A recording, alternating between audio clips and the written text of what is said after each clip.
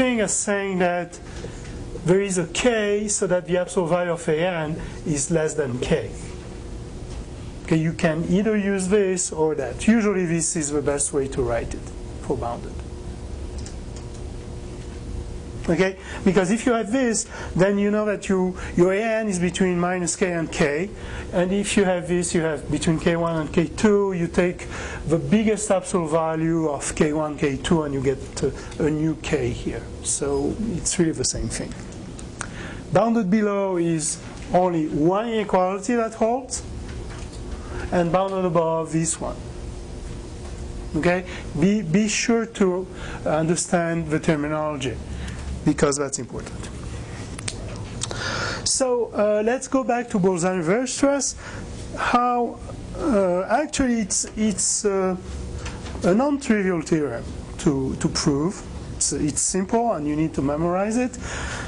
We'll use it when we'll talk about continuous functions, for instance, and the extreme value theorem. But the proof is not so easy because it involves some a little bit of some new notions that we haven't seen yet. But anyway, the proof I have here in the notes avoids the problem of introducing more terminology, but it is a little mysterious on the other hand. So it's really not ideal either. Anyway, so the proof of the Bolzano-Weierstrass theorem is based on the following lemma. And the lemma says the following: any sequence has at least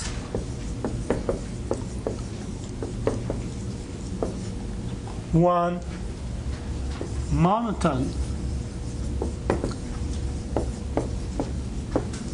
subsequence.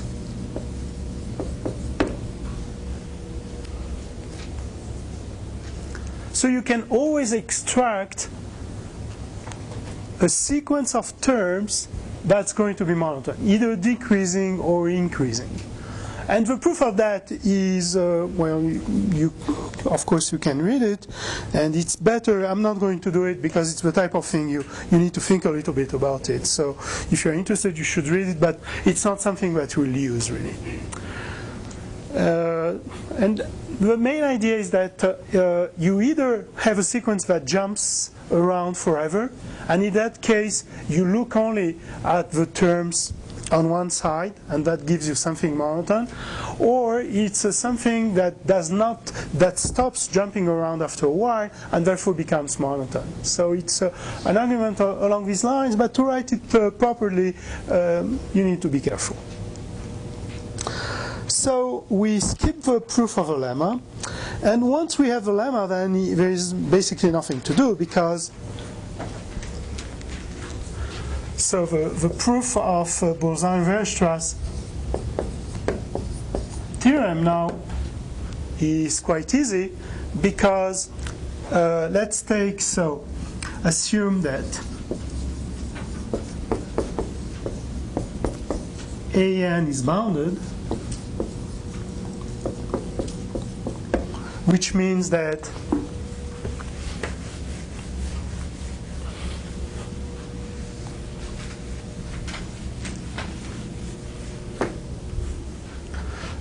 there is a k so that an is less than k for all n.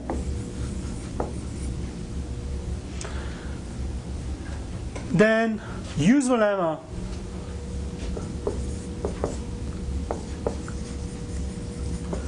to say that there is a and k a monotone subsequence.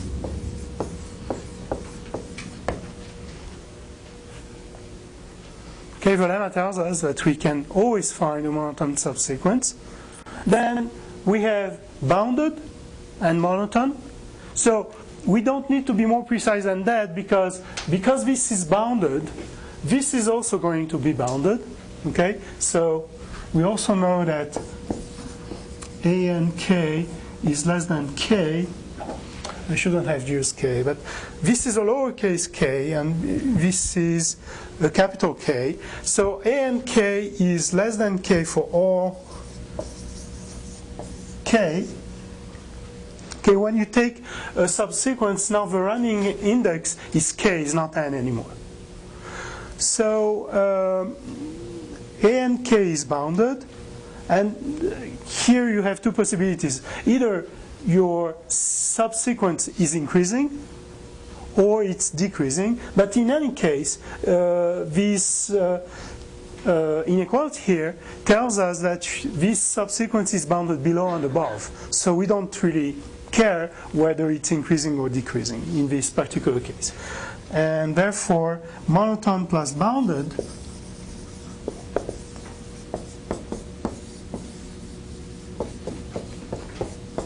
implies convergent.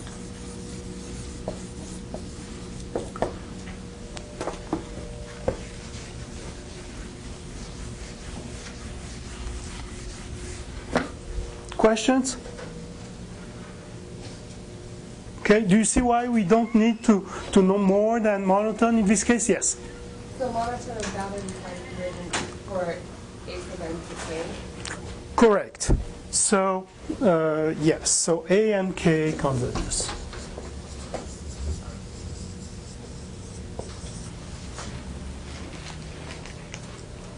Okay, which is what we wanted, right?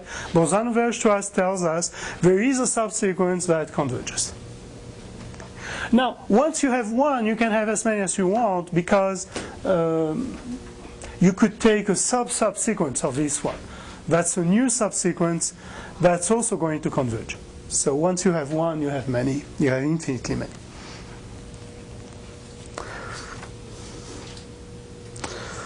Okay. Now, for instance, an easy application on that.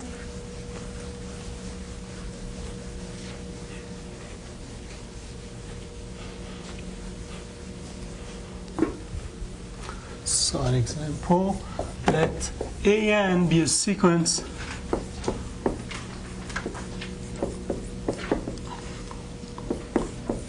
in 0, 1. Then AN has a subsequence that converges.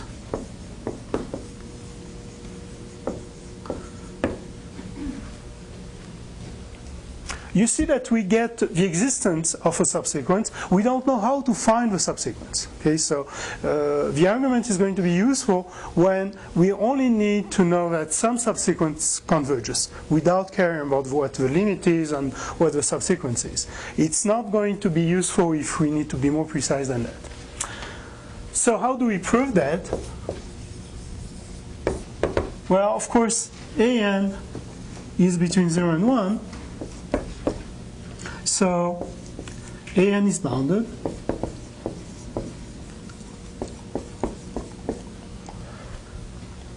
And if it's bounded by Bolzano-Weierstrass, there is a subsequence A and K that converges.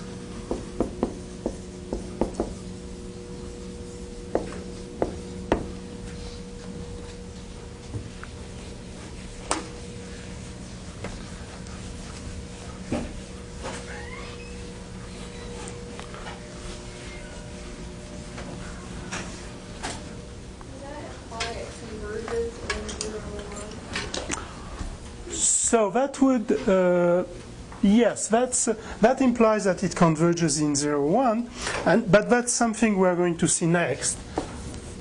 But if we, so we know that A and K converges, and we know that it's always between 0 and 1 because the whole sequence is between 0 and 1. So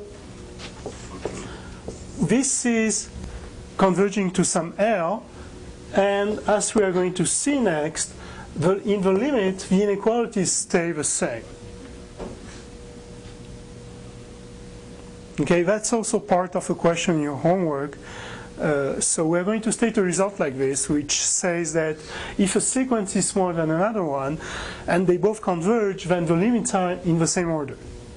But all with large inequalities. And your homework for Thursday, you have a question asking whether if I start here with a strict inequality, I end up with a strict inequality. And the answer to that is no. Okay, there are examples where this is strictly lower than that, but the limits are the same. Okay, so you have to come up with a counterexample there. So in your notes here, it says it converges. It doesn't specify. It has a subsequence that converges. In the example, where is it? Page 50, example 2, down at the end of it, right before the operations on limits. So show that if an is a sequence in 0, 1, then it has a subsequence that converges. Right, and it says hence, down here, hence an is bounded and by converges. Thank you. Yeah, that's a mistake.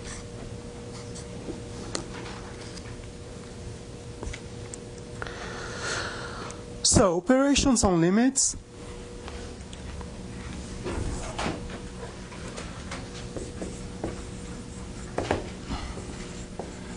So we are assuming that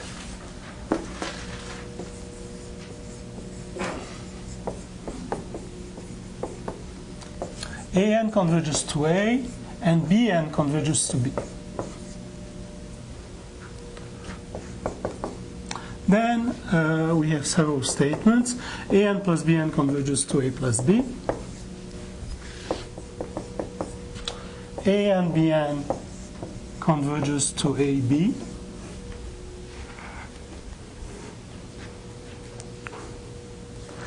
And if Bn is not 0 for all n, and B is not 0, then An over Bn converges to A over B. If I assume that Bn is not 0 for all n, do I also need to assume that the limit B is non-zero? Or is this implied that by the fact that Bn is different from 0 for all n? Is it implied? It's not implied, of course. 1 over n is never 0, but it converges to 0. So you do need to say something about what your limit is. And fourth property,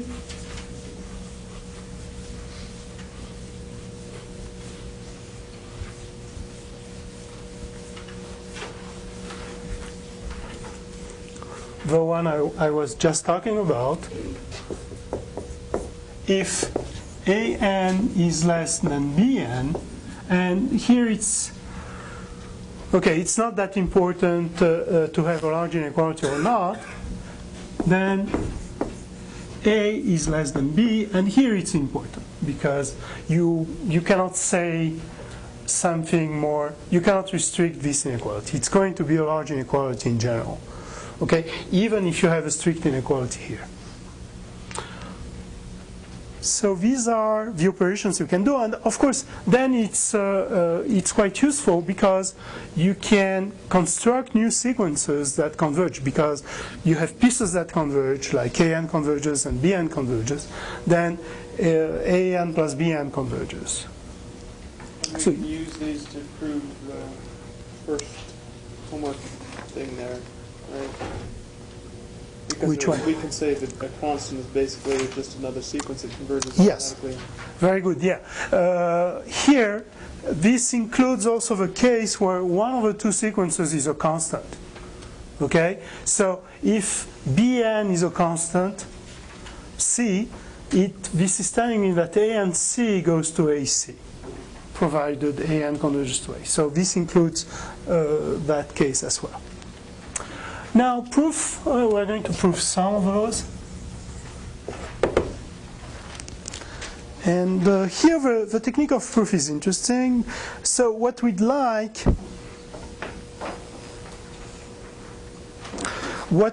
is end up, so this is my scratch paper, not the formal proof yet.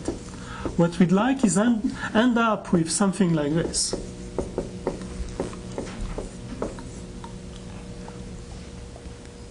Okay, that's our end point. Now, how do we get there? Well, one way to do that would be to say an plus bn minus a plus b is less than, well, let's rewrite first this as the difference. An minus a plus bn minus b, which is an minus a plus bn minus b,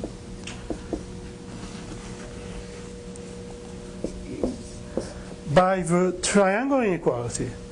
Some of you have used the squeezing principle in one problem in the previous homework, but this has nothing to do with the squeezing principle. This is just the triangle inequality. Squeezing principle is when you let two limits on both. Okay, when you have three sequences, an less than bn less than cn, and these two converge to the same limit, and then you say that bn converges to the same limit. Okay, that's what the squeezing principle is, not this. Okay, so we do this, and then to get our epsilon, we say, well, we could make this small and this small, because we know that an converges to a and bn converges to b. That's our hypothesis. So this could be made smaller than epsilon over 2, and this one also, and we would end up with epsilon, which is what we want. Okay? So this is our strategy. That's not the proof. Now let's write down the proof, now that we have seen what we are going to do.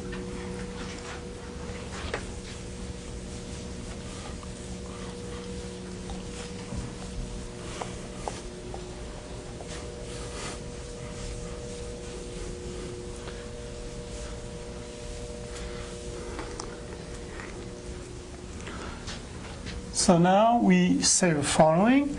First thing, we are going to need that this is more than epsilon over 2. So we say that for every epsilon, there exists an n, so that if n is bigger than n, then an minus a is less than epsilon over 2. Epsilon over 2 is a legitimate epsilon because it's strictly positive. Okay, I don't care how I call it. If it's strictly positive, I can do that. Same thing for bn.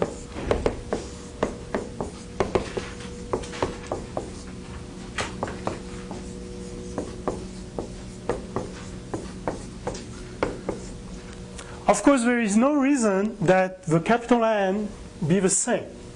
So you take n1 here and 2 here. There is some n, but not necessarily the same. Now, as always, you define n to be the maximum of n1 and n2. You don't know which one is the biggest one. You don't know what the sequences are. But you know there is one of the two is bigger than the other, and that's what you call capital N. Now, if n is bigger than capital N, then n is bigger than n1, and n is bigger than n2, so the two inequalities are true. And now, so you take n larger than capital N, and you do an plus bn minus a plus b, which is an minus a plus bn minus b, which is less than an minus a plus bn minus b, which is less than epsilon over 2 plus epsilon over 2, which is epsilon. Do you need the max of the two ends again? I need the max because I want to make sure that these two inequalities hold true. If I took just n bigger than n1, then this may be true, but this may not be true because I don't, maybe n1 is more than n2 and my n is not big enough for this second inequality to be true. That's the issue.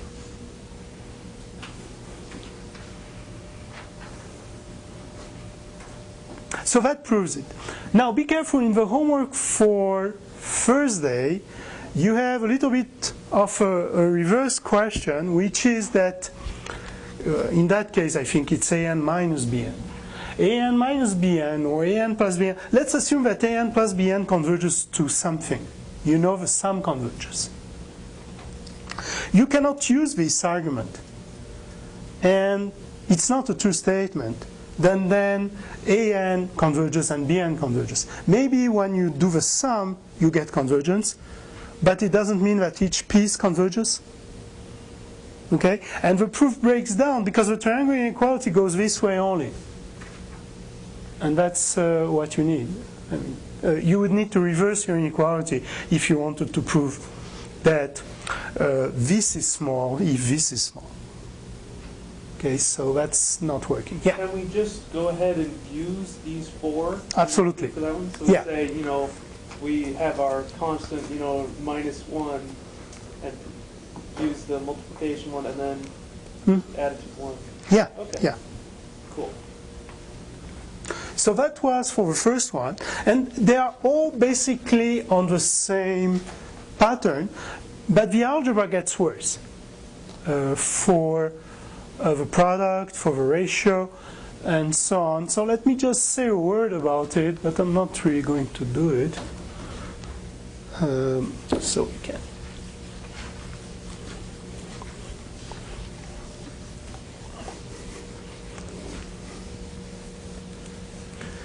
So let me give you, for instance, the idea for 2i.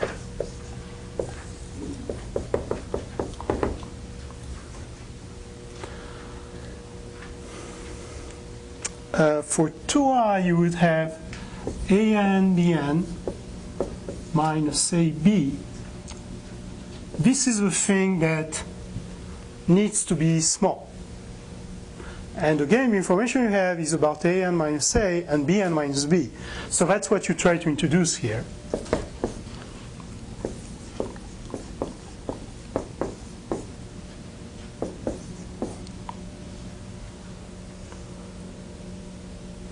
So let's see, what do we have? We need to subtract a and b. So a and bn.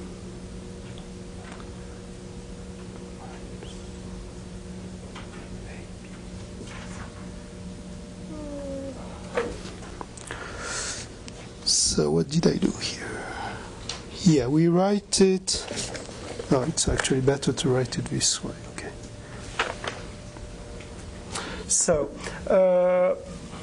I start by writing an bn, which is this thing here, and then I have minus b, because I want bn minus b. But this term I don't have here, so I need to add it. It's an b, and then I need this term as well, minus ab. Okay, do you see what I did? I just introduced a term here which is minus a and b. I add this term so that it disappears, and then I copy my minus ab, which is here. So then we rewrite this as an bn minus b plus b an minus a.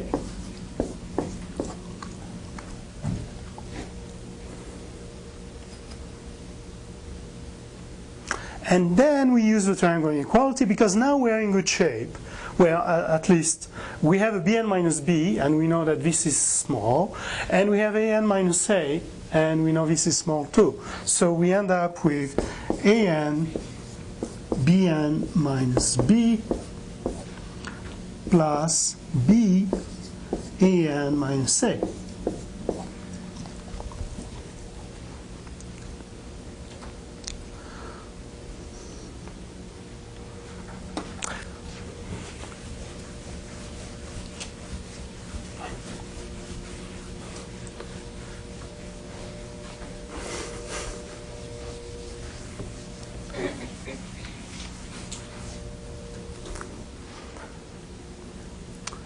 So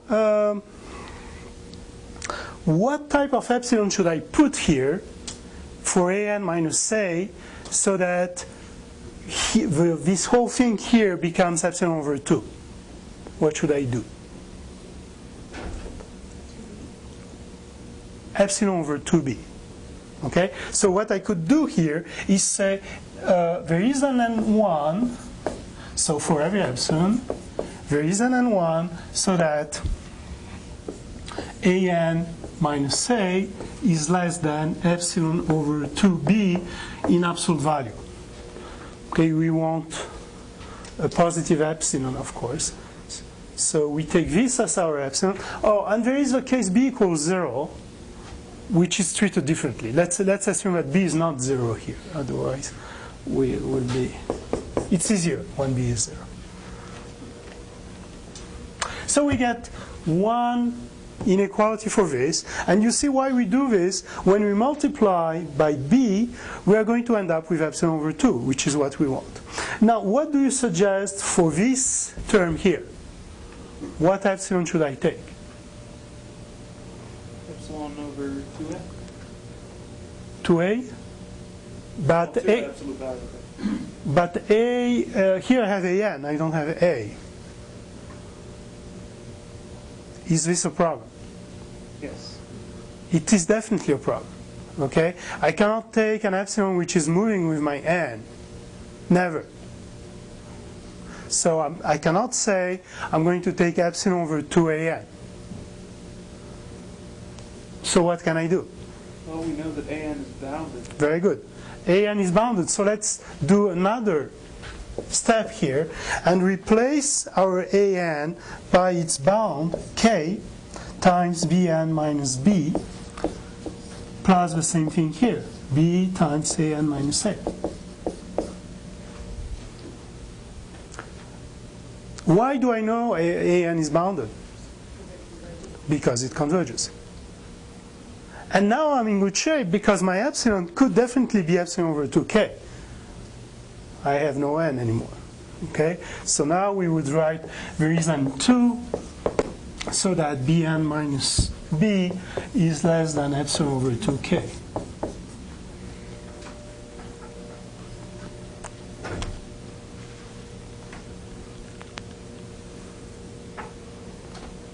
Then you write your proof in the right order. Now you know what to do. You start with this part. You define your n as being the maximum of n1 and 2, and you do this manipulation next. And you end up with epsilon over 2 plus epsilon over 2, which is epsilon.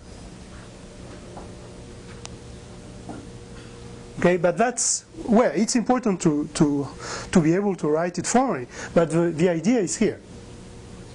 And that's what you need to understand. Questions? So an over bn is even more amusing because there you have to deal with the fact that you have a denominator and you somehow you want to show that you are bounded away from 0. Okay? It's the same problem as here. You are going to have a term that is going to depend on n, but worse than that, it's also a term that may possibly not be defined. So you need to do some work to show that you have some type of constant, exactly the same way. Okay? So have a look at it. It's instructive, but I'm not going to do it. So that's for 3i. Now, what I'd like to do is 4i.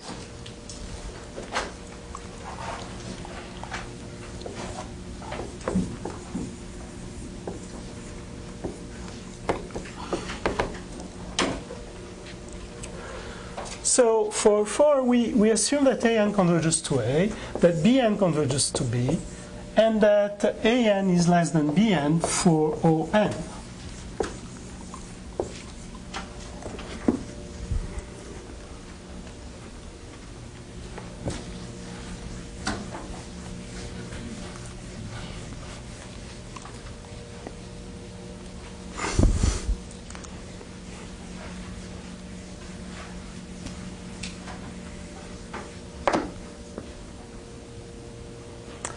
And we want to conclude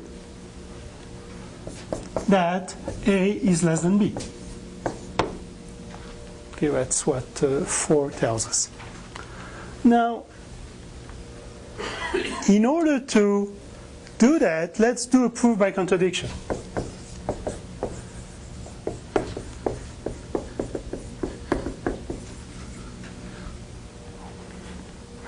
What's the contradiction of A less than or equal to B? A strictly greater than B.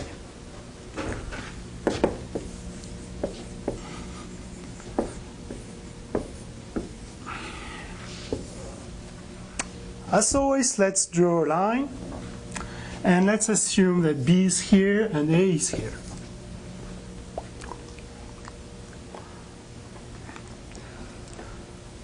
We can pick an epsilon here so that our Bn are in here for n large enough. Okay, that's the definition of converging to B. And then we can pick another epsilon so that these two intervals do not overlap and An is here. Do you see what the contradiction is? What it is? Yeah, you end up with Bn strictly less than An, which is contradicting your hypothesis. So now that we have the picture, we know what in which direction we should work. What do you suggest for my epsilon, for this picture to be true?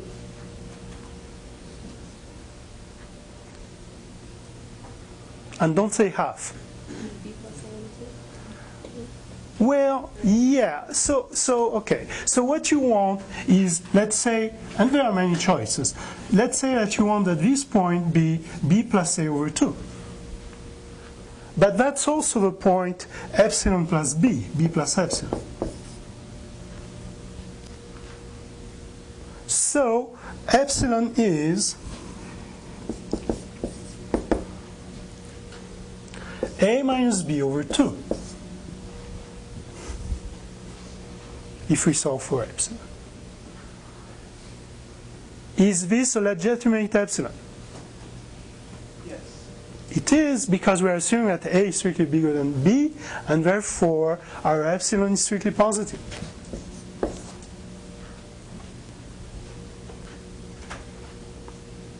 Okay? And if we do that, well, actually the 2 points are going to be the same, but because we have strict inequalities, that's not a problem. What's going to happen is that you see, if we do that, this here would be A minus epsilon. So if we do A minus epsilon, with this epsilon, we get A minus B over 2, which is A plus B over 2. So in the picture, well, with this choice of epsilon, we get B plus epsilon here, and we get A minus epsilon at the same point. They are both the same. That's fine, because when we write our definition of convergence, we have strict inequalities. So now let's write things up.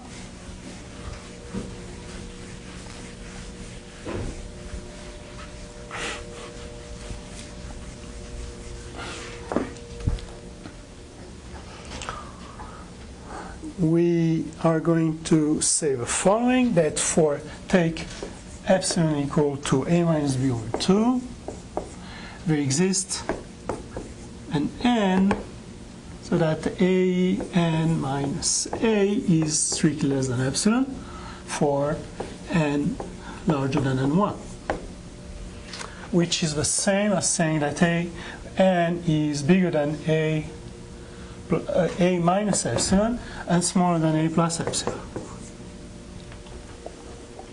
And really what's of interest to us is this inequality here, A minus epsilon, according to our computation here, is A plus B over 2.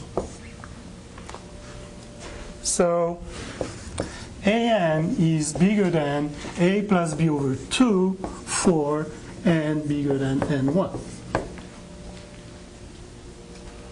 Now we do the same thing for Bn. We exist n2, so that Bn minus B is less than epsilon for n larger than n2, which means that Bn is between B minus epsilon and B plus epsilon.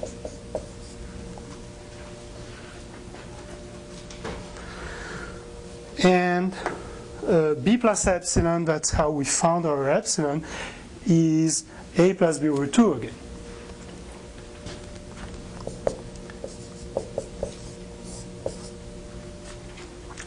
So now we take n to be bigger than the maximum of n1 and n2,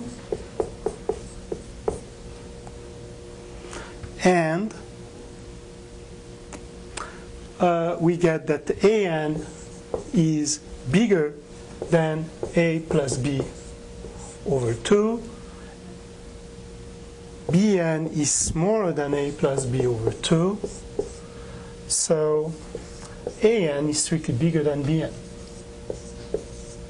for n bigger than n2. So this tells me, this gives me the contradiction. My hypothesis is an is less than or equal to Bn.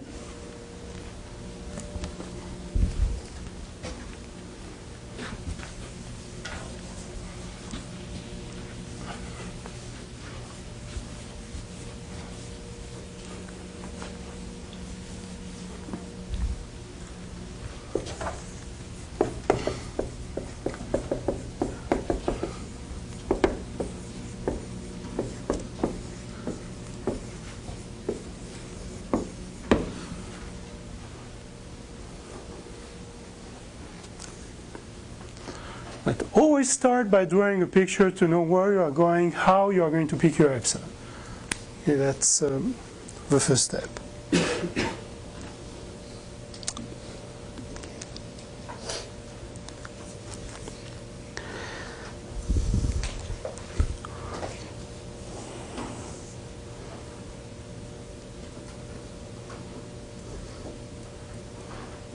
Okay, so for instance, for example, if an converges to A and an belongs to 0, 1 for all n, then A must belong to 0, 1 as well. Okay, so the way you do that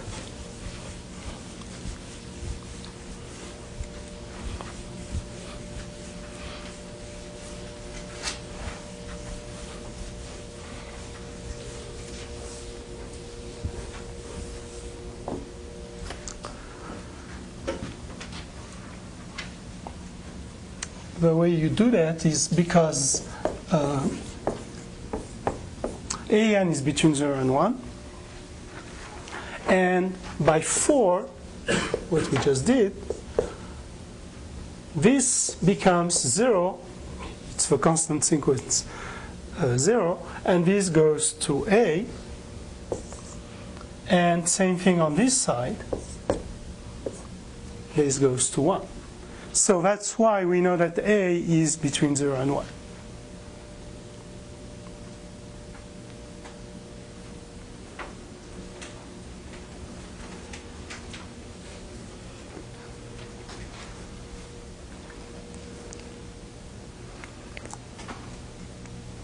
This actually gives another proof of the squeezing principle. Okay, do you see why?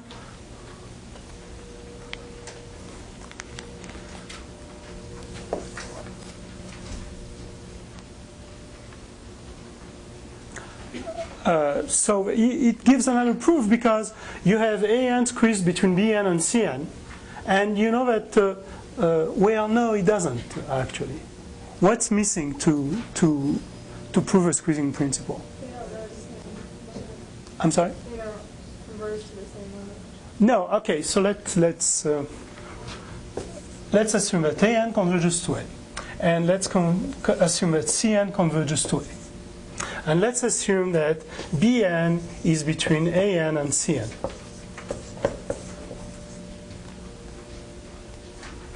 Okay, these are the hypotheses of the squeezing principle.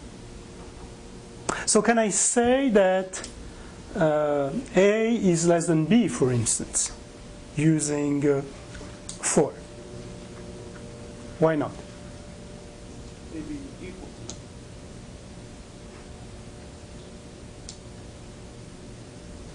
The difficulty here is that I don't know that BN converges. So the 4 inequality does not apply. And that's why we do need the squeezing principle.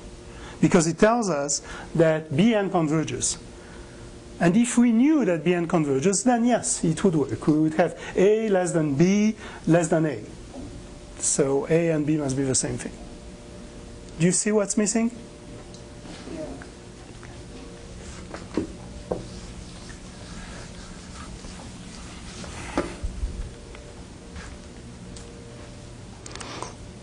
I'm not always sure it's a good strategy to show you mistakes, but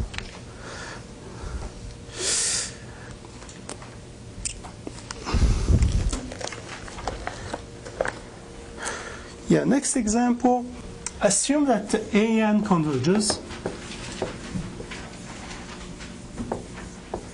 and that, what do we have? AN plus BN converges as well.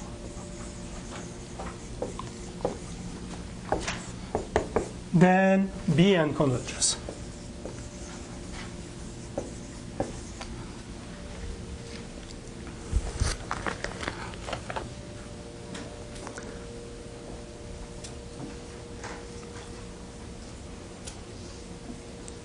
So what you cannot do, another mistake, so don't write it.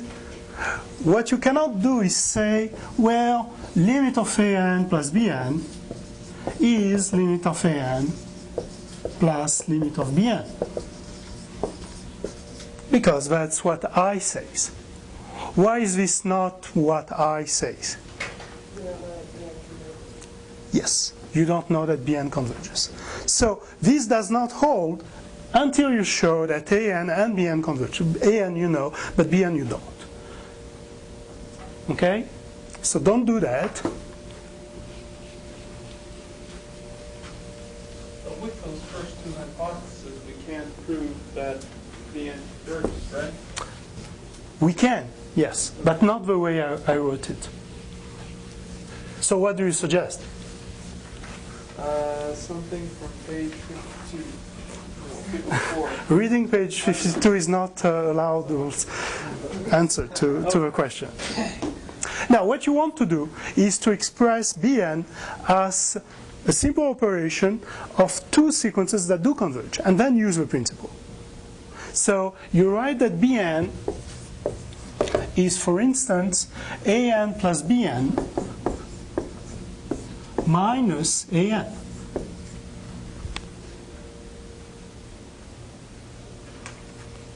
Okay, that's a true statement. And the advantage of this is that you know that An plus Bn converges. That's your hypothesis. And you know that An converges. So now you are doing the difference of two convergence sequences. You know the difference converges. Okay, so An plus Bn converges to some limit L1. An converges to some L2. And therefore, Bn must converge to L1 minus L2. And we can do that. We can say, you know, if we take the limit of this equation, we know that. Well, you're using operations on limits. So I'm going a little fast here, but what you are doing really is looking at An plus Bn plus minus An. And then you use the first property that tells you that it must converge to the sum, and minus an must converge to minus L2 because an converges to L2, and that's the product. Okay, so it's just operations on limits that you are using here. But you can do it directly. And if you have two sequences and that converge, then the difference converges to the difference of the limits. Questions?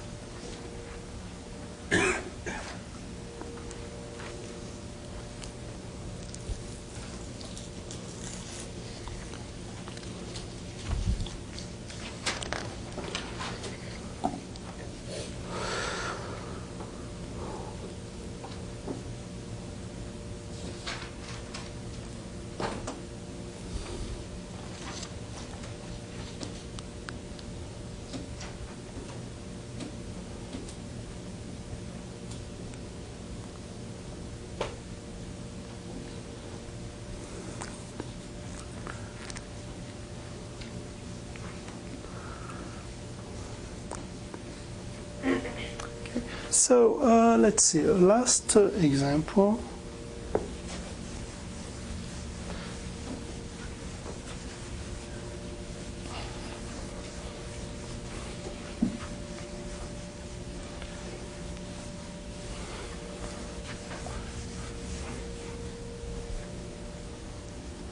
And that is needed for the proof that the ratio of two convergent sequences converges to the ratio of the limits is the following one.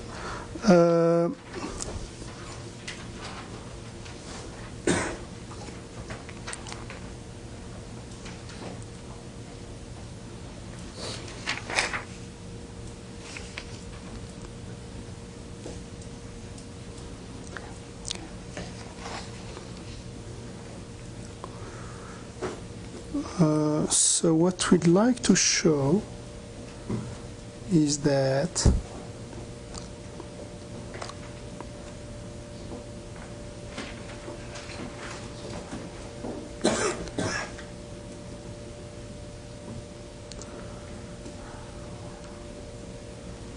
so if Bn is different from 0 and Bn converges to B and B is different from 0,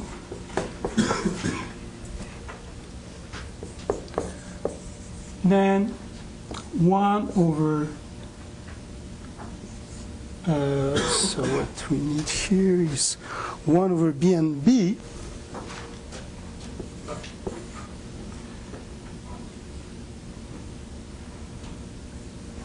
is bounded, or 1 over Bn is bounded. Let's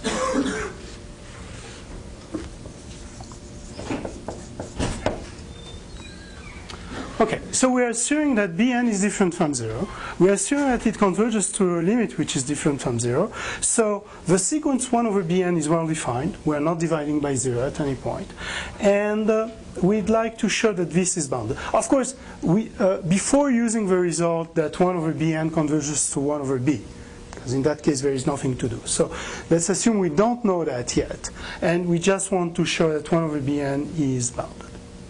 Well, the way we would do that is, of course, the only thing at our disposal is the definition of convergence. So what we would do is write some triangle inequalities.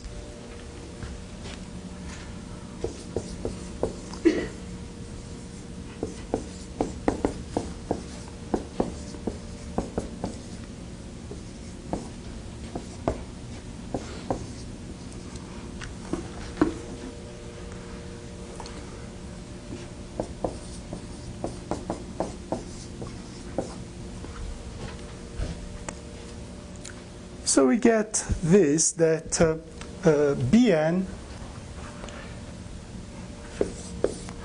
is larger than B minus Bn.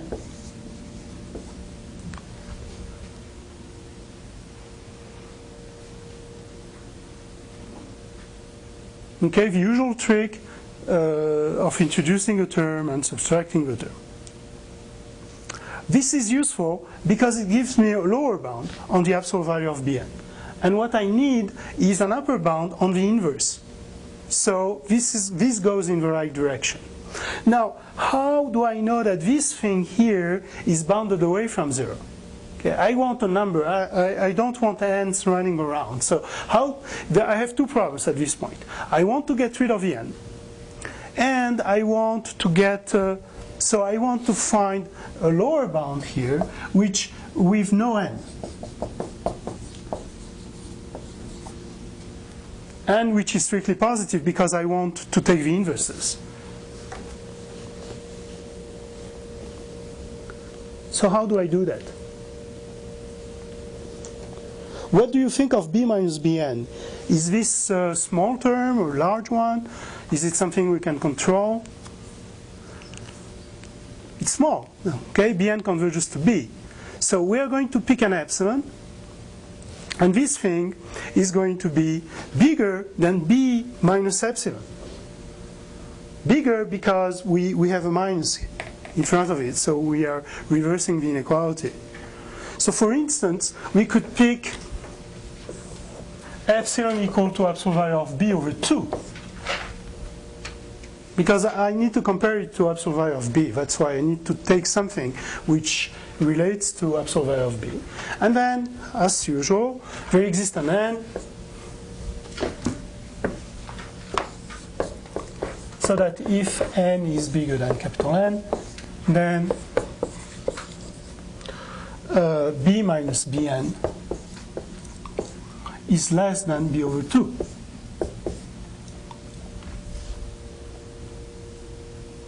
Then I multiply by minus 1 both sides, and I get minus b minus bn bigger than minus b over 2. And then I add b on both sides.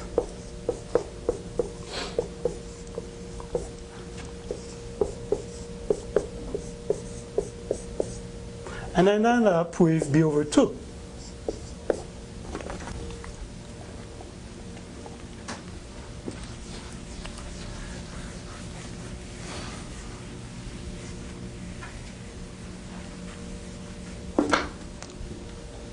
So for n bigger than capital N, we have bn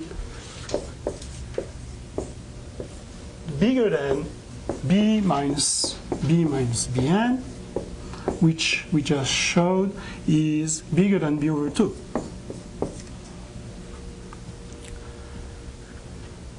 Now these are positive terms, and I know that the inverse function is decreasing on real positives. So I take inverses on both sides.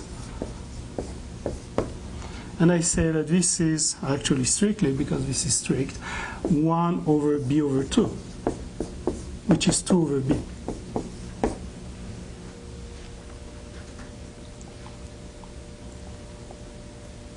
Okay, so we have a bound. We have shown that 1 over bn, this bound is true for n larger than capital N. But as always, we then say there are only finitely many terms that are not included here, okay, because it's only the first capital N. And I know I have a maximum of these 1 over bn, and therefore the whole thing now is bounded. Okay, so maybe we should write it. We should say the following, that let b be the maximum of the first n terms, which are going to be 1 over b1, 1 over b2, 1 over bn.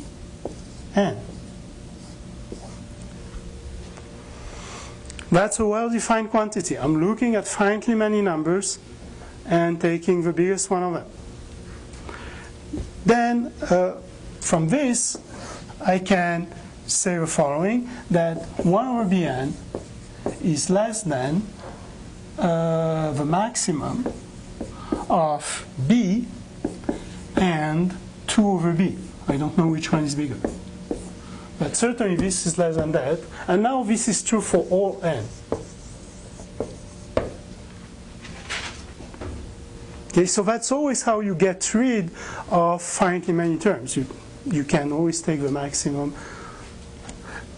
That you cannot do for infinitely many terms, because you don't know what happens. Maybe the maximum exists, maybe it doesn't.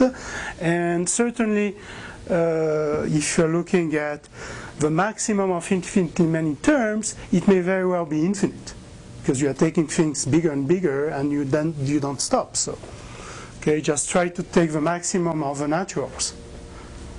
You don't get one.